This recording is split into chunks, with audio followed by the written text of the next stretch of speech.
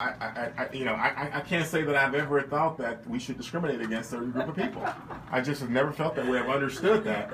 And it also seems to me that, and I know, this also rubs people the wrong way, but it's the truth for me, and I can only speak my truth. For me, I've never seen any difference between discriminating on race and discriminating based on sexual orientation. To me, those are kind of the same. I was going to say that. And a lot of those arguments about discriminating on race, those folks who want to still kind of hold us back on terms of race, make the same arguments with respect to sexual orientation. So it seems kind of the same situation to me. Exactly. In fact, when we've had some talk, and again, it's just talk. It's not much of anything yet. But we have had some talk among some Republican legislators recently in Nashville to say, we should do some protection for our Tennessee State employees who may not want to be a part of marriage equality. Yeah. And so what they intend to say is if you come in for a driver's license and you are part of a same-sex couple, that the state employee could raise an objection, some sort of faith-based objection, and not serve you.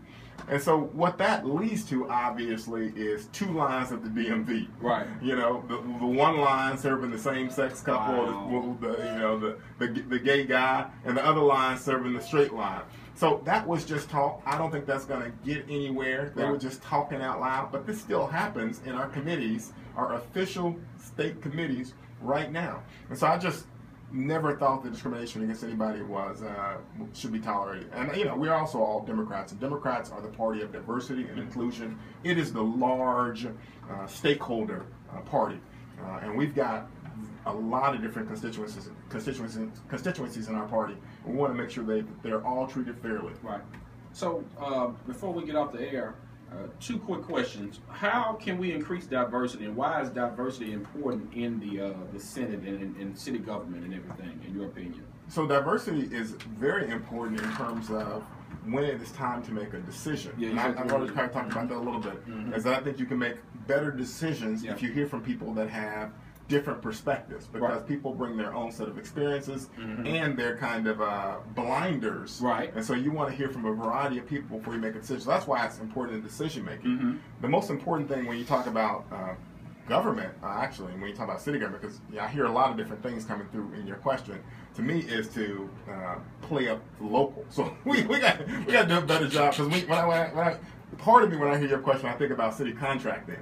And I think diversity is important in city contracting, but it is not as important, and this is just Lee Harris speaking, and I don't know if anybody else out there agrees with me, it is not as important as local contracting. Right. So, when it talks about contracting, I want you to get somebody local before you get somebody out of town. I agree with that. And we don't do a good job. Sometimes we conflate the two. Yeah. So MLGNW and the city and county commission and all these various governments that deliver reports, they tell us about black folks they've hired in California, or Hispanics that they've hired in Canada. Yeah. Well, not so fast. Right. I want to hear about Memphians, because one of the major failings in the city of Memphis is we don't have a middle class. We don't. And one of the easiest ways to create a middle class is just through basic government contracting. Yeah. Is you make sure that you focus all your energy and your attention in terms of contracting on Memphians. If you do that, you'll create a middle class. It won't be a huge middle class. You've got to have private sector, of course, to create the kind of middle class we need, but you would at least have a middle class. And right now, we haven't even done that. I agree with that. Yeah, I think that was swept under the rug for a long time. Oh, yeah. About those contracts. Oh, yeah. And who they were going to and how they were pretending not to know, and they said that they, I'm talking about MLGW. The tree cutting. Tree cutting. I mean, that's all these contracts. I mean, you compare it to Atlanta. Yeah. Atlanta, they make no bones about it that they create their initial middle class just based on contracting. That's what they did. That they were going to redevelop the airport. Yeah. And that airport, all those contracts were going to be for folks in the city of Atlanta. Well, we redeveloped our airport. Wow. You go there, there's nobody in that big airport. I was like, what kind of airport is this? I know, yeah. It's a ghost town. They need to put a nightclub in the airport.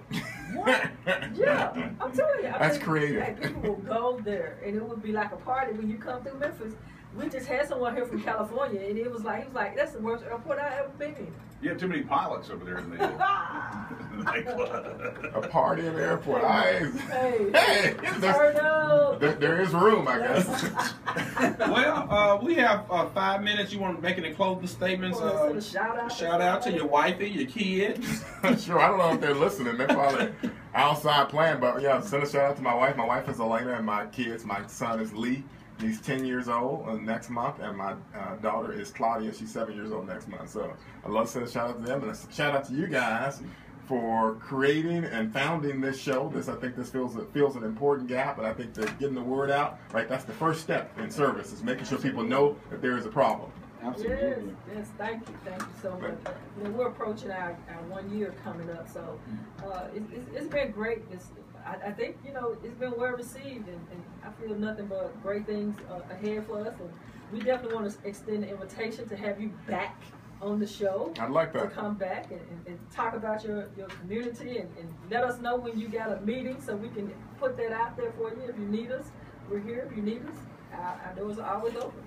Thank you. And I want to thank you personally for being a young, smart black brother and taking this invitation, like my mother said, and being a man of your word. Your word is pretty much. I've met a lot of politicians. I know a lot of them. I graduated high school with no-name politicians. I'm not going to call their names out, but I spoke with you.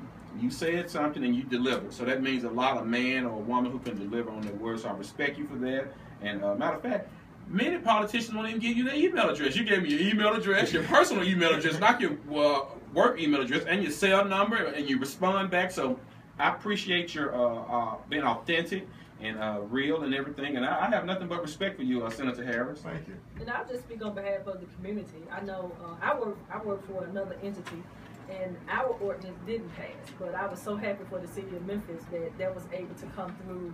And I know my little son, he was out there fighting so hard. He was so passionate. And I was like, get him, baby. I got somebody on the county commission. I'm going to get him the next, I want to call his name out, but I'm not going to do it. Terry Rowland, I'm going to get you. We got some work to do. Yeah, he a little thundercat. Oh, I'm going to get him. But nevertheless, I just want to thank you publicly for, helping, being a voice, being an ally, and standing up and being on the right side of history. I just want to thank you publicly for the LGBTQ community.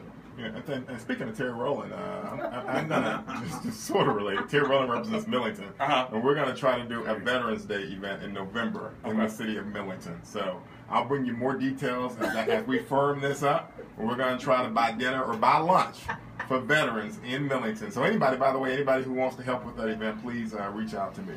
All right, and also we have an empowerment event on August the 31st. So I've been saying it all show. Register online, please. www.relationshipunleashed.com. It's a free empowerment event. We're looking for sponsors for this event, more sponsors for our radio show. We want to thank all our sponsors, our listeners. Once again, we want to thank Senator Harris, thank Robert Woods, thanks John, Mother Dearest. Anything else? Yeah, I want to send a shout out to my best friend, Faye Wilson. What's her birthday? Faye Dudley Wilson in Atlanta, Georgia. She's big 5. Happy birthday, Faye. How old is she? 50 what? I can't tell you. I'll tell all business. Oh. But anyway, I want to say hi. I know my friend Terry and her mama looking in. Happy birthday, Barbara. Barbara. Yeah, Barbara just turned 60. I can't tell you. She want to go to Tunica to the casino. You can't go. And to all our listeners, we appreciate you so much, but because without you all, we wouldn't be here. So we hope that we represent the community to the highest standard and meet all expectations, will exceed your expectations for the Unleashed Voice radio show. And to Robert Woods, our fabulous intern for standing in for Eddie. He's out there selling somewhere. He's on a cruise. Yeah. He's in Dallas this week. I think he'll go to cruise next week. But we had a great time in the studio today. And Absolutely. We have a great show coming up next Saturday. And we want you all to stay with us, keep supporting us, and keep tuning in. Close us out, baby. And register to vote. Get your voter registration form. Elections coming up. We need you to register and vote. All the young people, 18 and over, vote, vote, vote. Senator Harris, thank you again, my brother. Thank you. All right. We'll see you next Saturday. Ow!